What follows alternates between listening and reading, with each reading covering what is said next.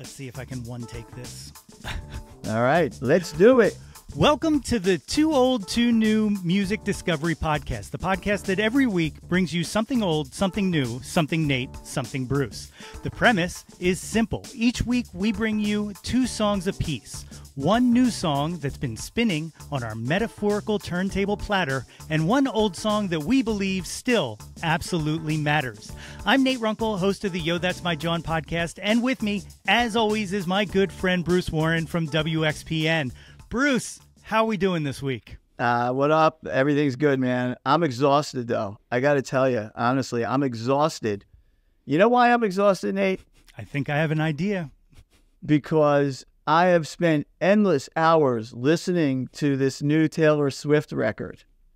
Like, how about you? Very much so, which is why I am very excited to let the listeners know that for 1 week, we are going to enter the Tortured Poets department full time, and we're going to bring you 2 new and 2 old Taylor Swift songs, because that's what the discourse wants. All right, the algorithm asks for it, and we will provide. It sure does. It sure does. I'm telling you, it's all I've been listening to pretty much for the last week. So I guess without further ado, why don't you go first? And do you want to hit something new first? Let's do something new. It's fresh. It's fresh. It's on our minds. So for my new from the Tortured Poets department anthology from the large one, which is for those who don't know, Taylor released the Tortured Poets department and then 2 hours later said, "Just kidding. Here's a whole shitload of more songs." And that version is the anthology. And from that, my first pick for something new is So High School by Taylor Swift. So let's hear a little bit of that. And right now. All right. So that's So High School. And here's the thing about me, and it's something that I've realized in the past few years, and that is I have an addiction to the sound of 90s guitars, especially if there's a female vocalist on top of it. And to me, No High School could fit in with any of the kind of resurgent tracks, you know, your Last Dinner Party, your Bully, your Blonde Shell. It's got that kind of guitar-y vibe from the 90s that I absolutely adore. This track, produced by Aaron Dessner, he and Jack Antonoff kind of split production duties. Aaron's tracks are mostly on the anthology back half, but this song just absolutely screams to me, and I love everything about it. From that, and not just musically, like the lyrics are as titled So High School. Like it just kind of evokes that kind of sensibility. Yeah, it totally does. You know, it's really interesting. I actually had, you know, to give you an example of how much Taylor Swift, like, almost immediately impacts the zeitgeist of, the youth of today. Somebody said to me the other day, I was at work and I made a comment and they said to me, "That is so high school."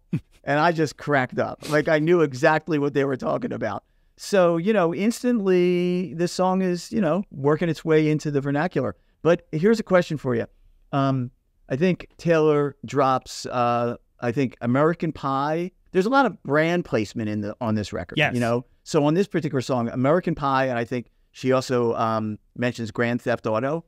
How many Taylor Swift fans do you think have actually seen American Pie? Do you think American Pie's numbers, like spiked up on whatever video services there are out there today? 1,000%. And beyond that, and this is somewhat anecdotally, I'd like to see the numbers, but Dead Poets Society, I can't tell you how many posts I've seen of people saying, "I've never seen Dead Poets Society, but based off of this, I'm going to go watch it." So yeah, I'm sure there's the downloads of Grand Theft Auto, of Charlie Puth, of American Pie, The Starting Line, our local emo faves, The Starting Line.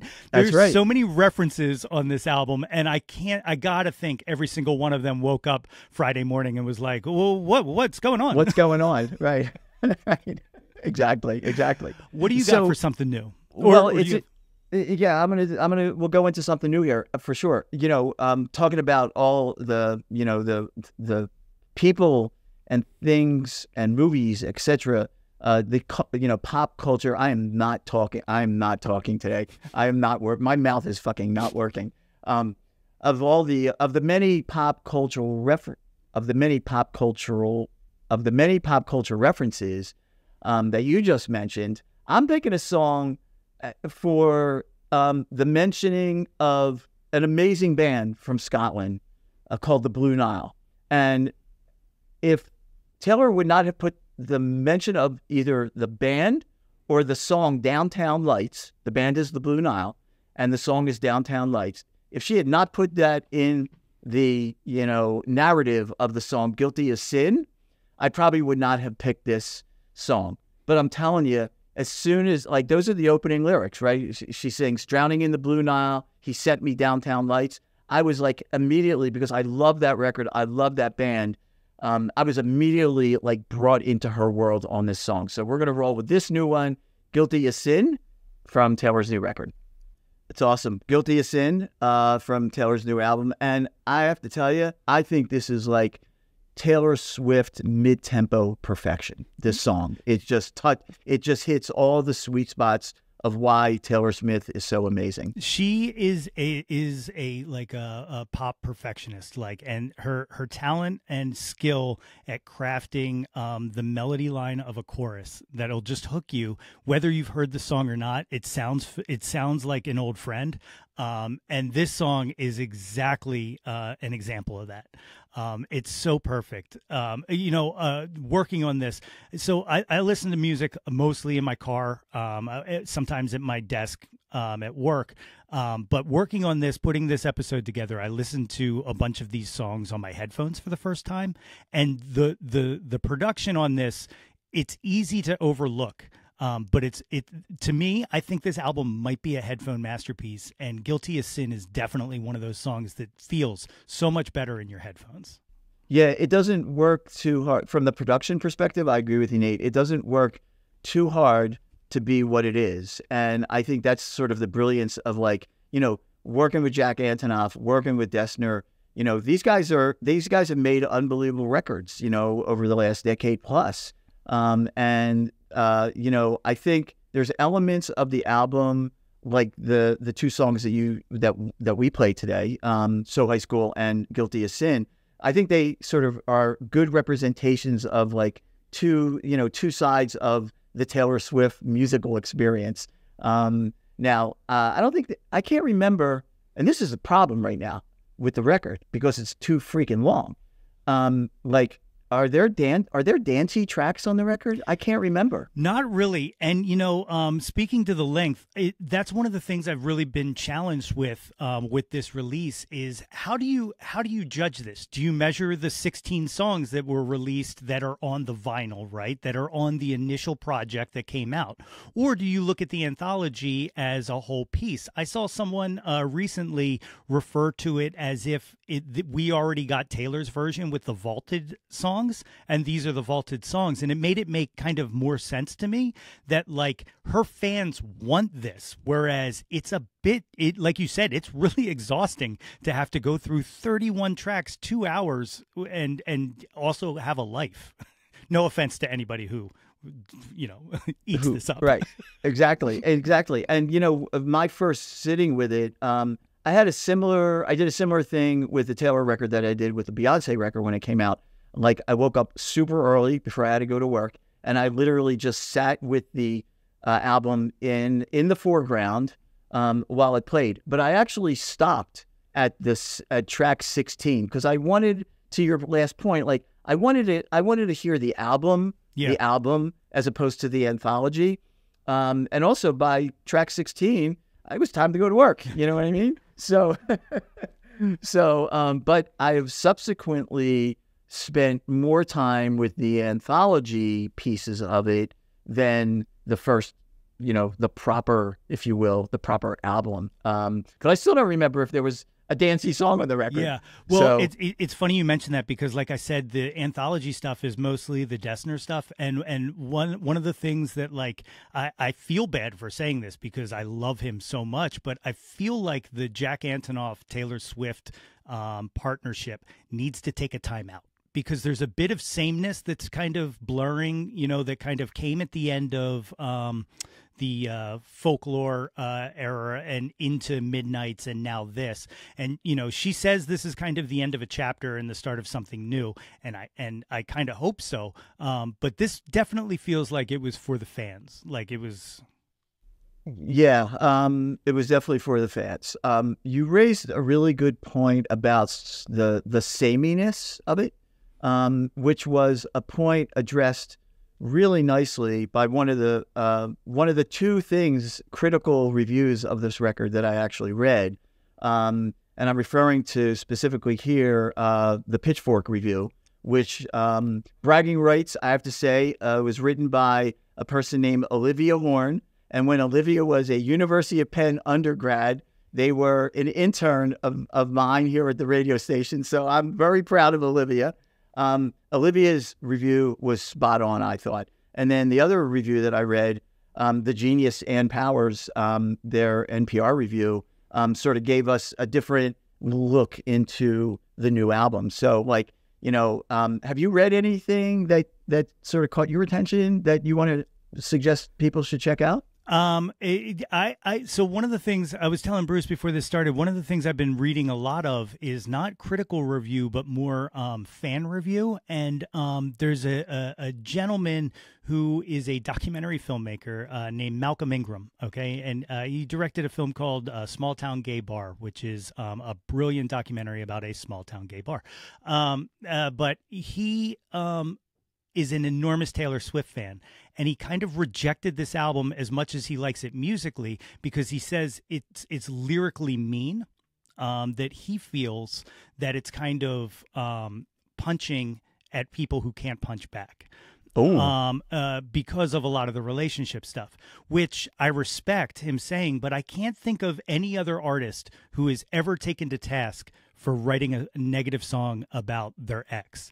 I mean, we champion Stevie Nicks for singing Silver Springs right in Lindsey Buckingham's face because it was fucking awesome, right? Yeah, exactly. But for some reason, Taylor Swift kind of does not get kind of gifted that kind of benefit to be able to have heartbreak. And I feel like one of the issues with her kind of revisiting this, and it's part of the sameness, is the fact that as a billionaire, there's very little that resonates with humans anymore for her, right? Except for love and heartbreak. So the fact that she's trafficking in this, it to me is her still trying to write music that resonates with regular people, which I admire. Like I mean, like it's her one piece of connection that still exists. Yeah, very insightful, Nate.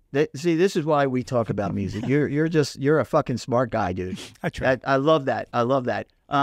Okay, so wait, I wanted to say one more thing. Yeah. Which that I did read, and actually I read it this morning. So there's a great band from Philadelphia called the Tisburys, and the lead singer Tyler is very good on X, formerly Twitter. And I loved his tweet this morning. It said, "Taylor is in her human touch Lucky Town era."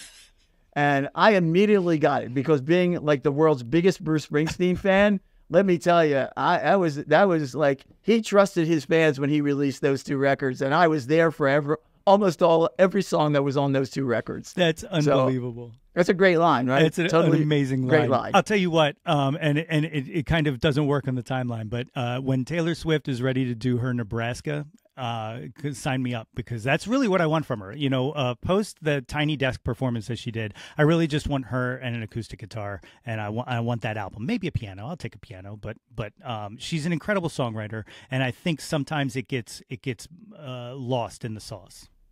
Bring on Taylor Swift's Nebraska.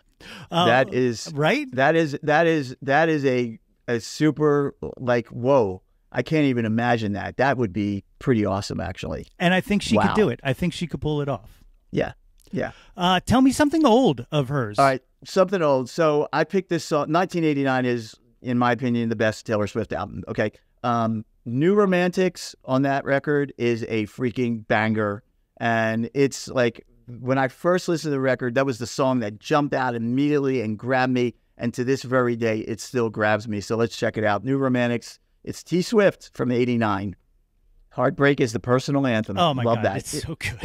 It's such a great song. Do you know? And every time I hear this song, it kind of reminds me of Foster the People's Helena Beat. Yes, I do know that.